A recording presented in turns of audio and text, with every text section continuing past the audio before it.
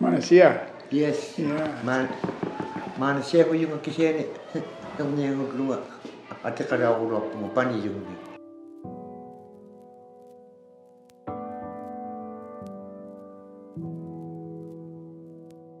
Some of the Inuit artists have been hard to locate because of so many spellings of their names. Yeah. When I was born, I was called Paniluk until I got baptized at the age of 12. Then I became Manasiah, but the teacher couldn't say it too much.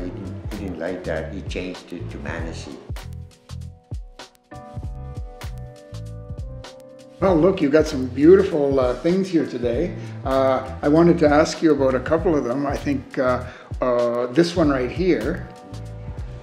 Did you want to say anything about that? I made this for somebody.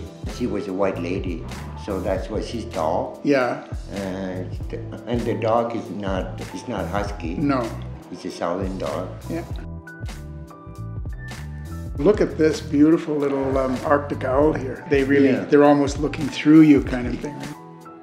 When I'm looking at pieces, I mean, as you know, I have an art gallery of my own, and when I'm looking at pieces of Inuit art, that's one of the things that I'm looking for is I want to know, does the person carving it, do they seem to really care about the subject? And the other thing that I want to know is, do they know something about the subject? Like if someone's carving a bear, do they have their own feeling about a bear, or is it something they saw on TV?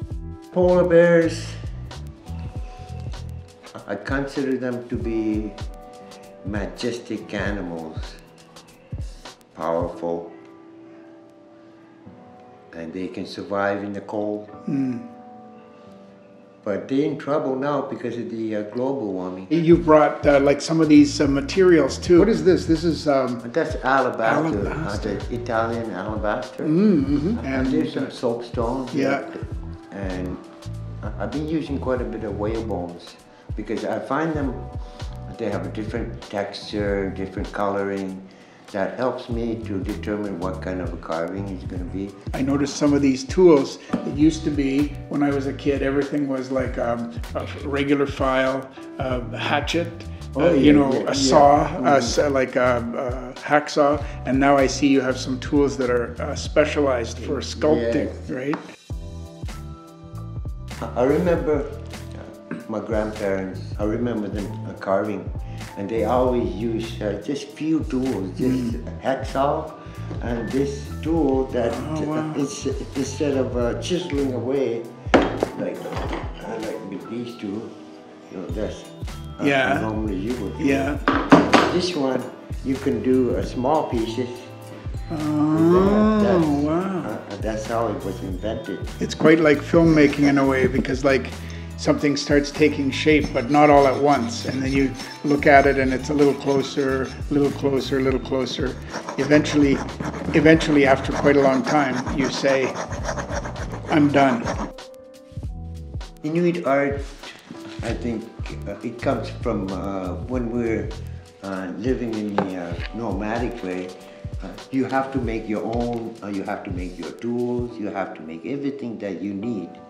And the carving is no different from making your harpoon or making a comb. It's all about creating it and making it work, solving the problems as you go. That's really wise words, and as a matter of fact, I live by them every day in my filmmaking, because if I try to think about the whole thing, I'm going to go crazy. It's too big, it's too much. So I think, well, I'll just work on the music a little bit today, or I'll just work just a little bit over here, and eventually it comes together. Yeah, exactly. That's the beauty of it.